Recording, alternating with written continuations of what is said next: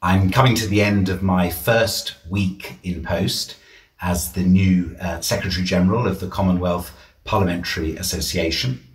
Let me first of all thank Madam Chairperson and the other members of the CPA Coordinating Committee for giving me a warm welcome earlier this week and introducing me to the Secretariat staff team. I joined the CPA at a challenging time for all of us in the light of the coronavirus pandemic.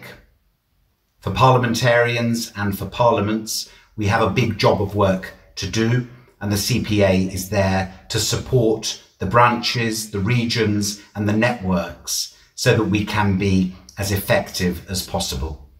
I look forward to working with all of you over these critical weeks, months and years ahead, starting with our virtual executive committee being held later this month.